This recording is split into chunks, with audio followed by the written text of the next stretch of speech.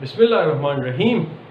Assalamu alaikum. Salaar Khan here, and today we see some examples on the properties of whatever that we've discussed, till now on the unit impulse signal.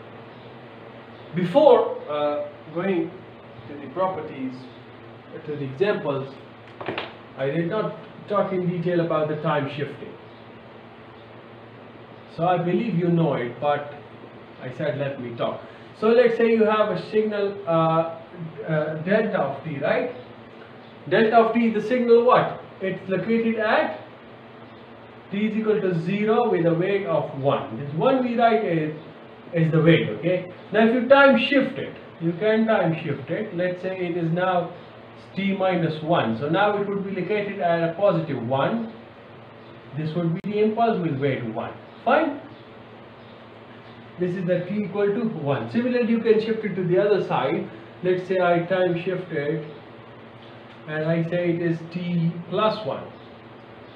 Delta of t plus 1. So what would be the case? Now it would be located, the impulse would be located at t equal to negative 1 with a weight of 1. Fine?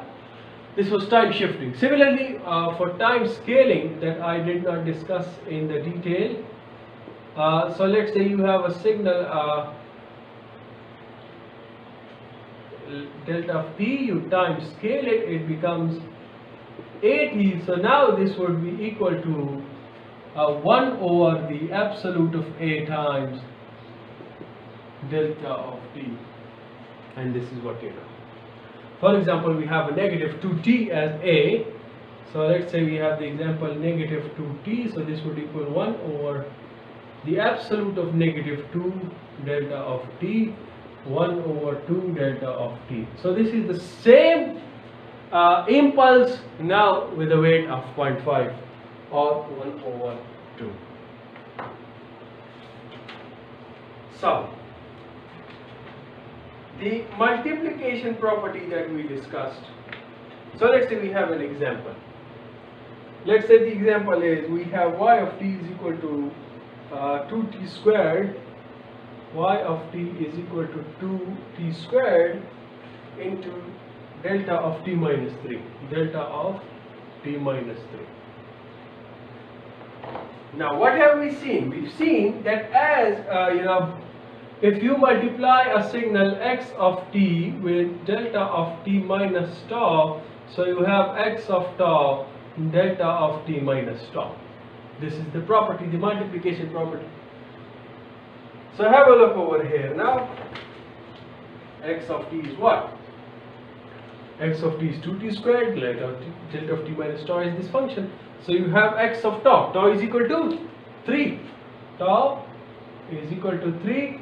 So you have y of t would equal x of 3 into this. So it means 2 times 3 squared delta of t minus 3. So 3 3's are 9 and 9 2's are 18.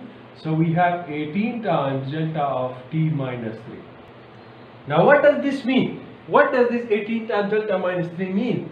This is an impulse with weight 18 or strength 18 located at t is equal to plus 3. So this means what? That this is an impulse of strength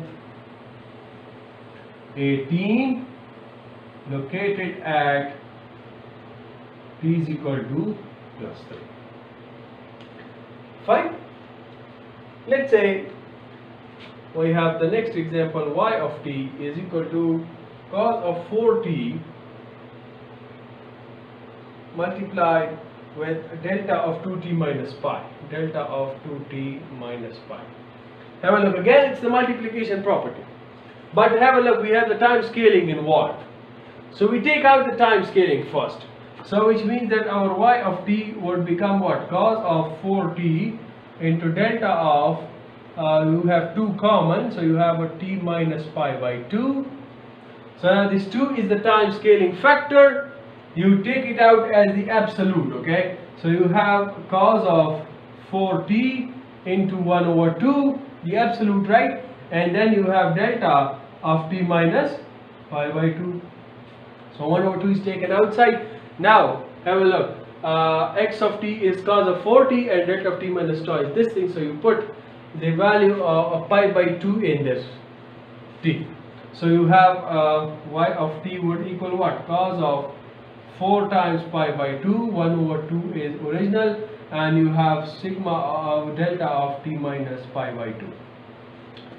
So it's 2 pi, cos of 2 pi is 1, and this 1 over 2 and this thing. So which means that y of t comes out to be 1 over 2 times delta of t minus pi by 2. Now you can write it for yourself. This is a weighted impulse with weight 1 over 2 located at t is equal to pi by 2 plus pi by 2. Isn't it so? It is. Now let's say we have another example. Let's say the third is we have an integration negative infinity to positive infinity, negative infinity to positive infinity cos of pi t into t, the second derivative of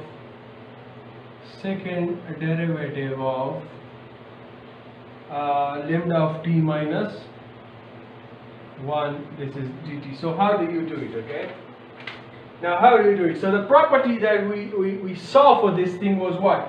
So let me write the property over here again, that we have negative infinity to positive infinity, x of t the nth derivative, x of t the nth derivative of lambda of t minus 1 dt. So this would equal what?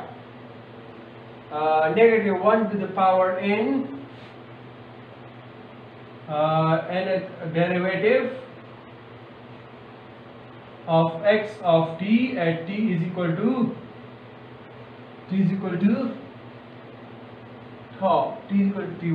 This is t1, this is t1. T is equal to t1. And this was only applicable if x of t at t is equal to infinity is 0 or finite. X of t at t is equal to 0 is 0 or finite, right? Is 0 or finite. So first we check for the condition. If t is equal to infinity, what is the value of cos of t?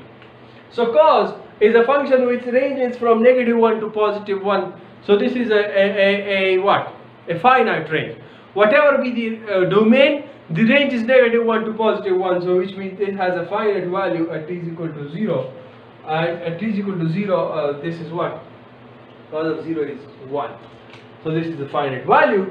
So we can implement this formula. So you have x of t, then you have the nth derivative of this thing. So this would equal what? Now this thing would equal a negative 1 to the power n, which is a square in this case. Then you have the nth derivative, the d2 of x of t. So x of t is this, cos of pi t at t is equal to t1. Isn't it so?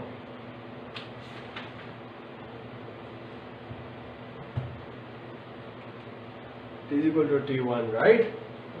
So we'll put it later on. So the derivative of cos is sine, and then the derivative of sine is again cos, but you will have a negative sign once, right? And this pi would come out to be pi squared, right? This one would be 1, this negative 1 squared would be 1. So you would have the second derivative of cos pi t as negative pi squared cos pi t. Isn't it so? Yes. And so and you have to put t is equal to t1 in this case. And t1 in this case is, from here have a look, it's 1. t1 is 1. So you put the value over here, the integration would be what? It would be negative pi times cos of pi, and the value of t is 1. So cos of pi would be negative 1, and you have a negative pi squared.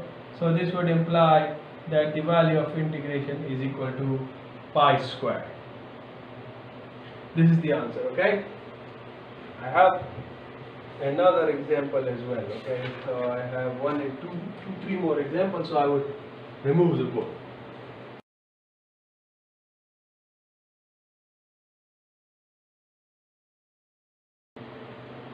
So number 4, let's say I write over here, whatever the number is, it's negative 5 to 4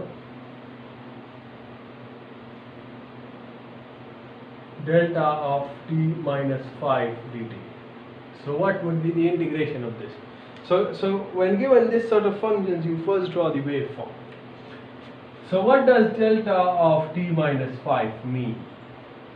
Delta of t minus 5 means that this is an impulse located at t is equal to 5. Now the integration is from negative 5 to positive 4. So from somewhere from here, negative 5 to positive 4. So have a look. It does not cover the impulse signal. If it did so, it would be 1, but it does not cover, so it is equal to 0. Fine. Similarly, if you now change the limit, negative 5 to 4, let's say you have a negative 5 to 4 delta of t minus 2 dt. So now what would be the case? So which means that now it is located at t is equal to plus 2. So now it includes this, and if it includes the unit impulse, so the area would equal to 1. Fine? The next. Let's say we have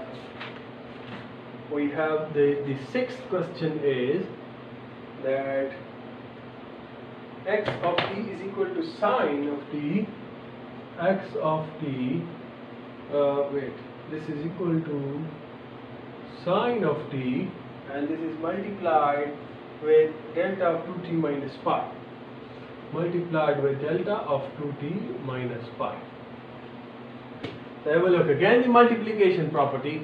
So you take first this out. So x of t is equal to sine of t, delta of, you take 2 common, you have a t minus pi by 2, and you take this out of it, so you have a sine of t, you have 1 over 2 is absolute, you have delta of t minus pi by 2, you put pi by 2 in place of t, sine of pi by 2 is 1, sine of pi by 2 into 1 over 2 is absolute, delta of t minus pi by 2, sine of pi by 2 is 1,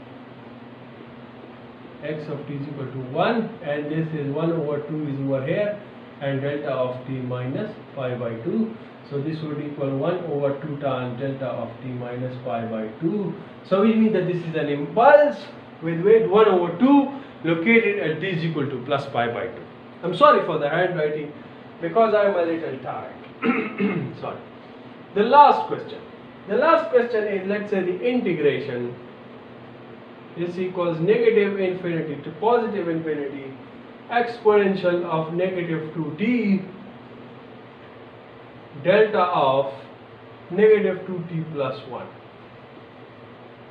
So again the same procedure is applied.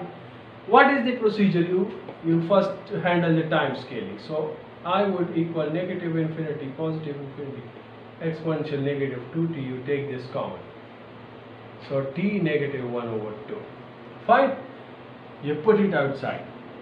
In the absolute, negative infinity, positive infinity, exponential negative 2t, you have 1 over the absolute of negative 2, you have delta, you have t minus 1 over 2. Isn't it so? It is, right? Now you handle it. What was the property? You put the value of tau over there. Property number 8, I believe it was. So you take this 1 over 2 common first outside of